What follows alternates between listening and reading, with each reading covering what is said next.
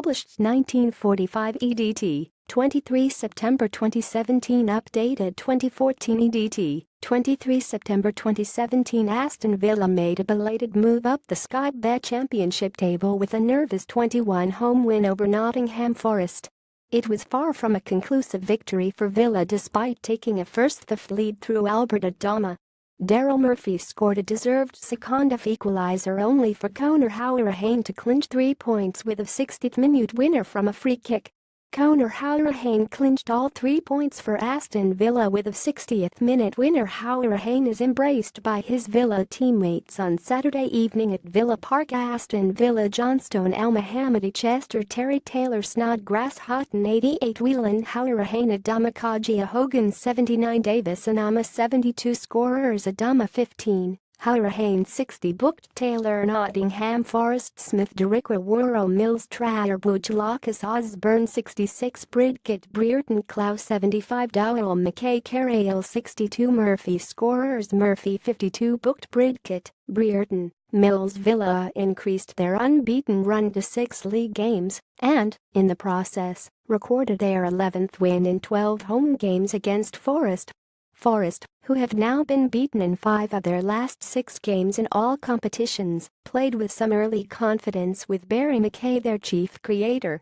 Surprisingly, Villa found themselves on the back foot, unable to stamp any authority on proceedings to the growing annoyance of manager Steve Bruce. Forest were caught out of position by a piece of sublime play in the 15th minute, when Jonathan Kodjia cleverly slipped the ball inside Matt Mills to Adomah. Jordan Smith had to dash from his line in an attempt to avert the danger, but Adomah calmly sidestepped Forest's keeper to slide the ball into an empty net. Forest's possession was good, but they appeared unable to find a finishing shot, which certainly played into the hands of Villa.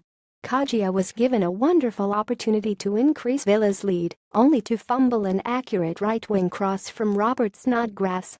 Darikwa should have produced a better finish for Forest. With an effort he fired into the side netting as he caught Villa on the retreat.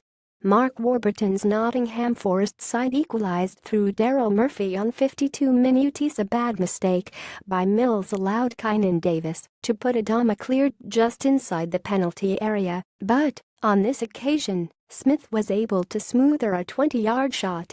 Forest finally found a goal in the 53rd minute. The ball bounced off a Villa player and Murphy was on hand to grab the equaliser with a low shot past Sam Johnstone. The goal visibly upset Villa's defence, which went into panic mode as Forest suddenly realised they had a real chance of taking control. Villa, however, bounced back to regain the lead with Hourihane scoring direct from a free kick on the hour mark.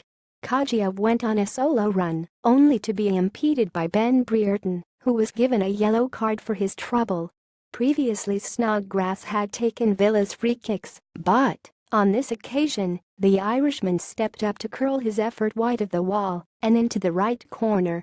Albert Adomah opened the scoring for the hosts on Saturday in the 15th minute. Adomah calmly sidestepped Forest keeper Jordan Smith to slide the ball into an empty net.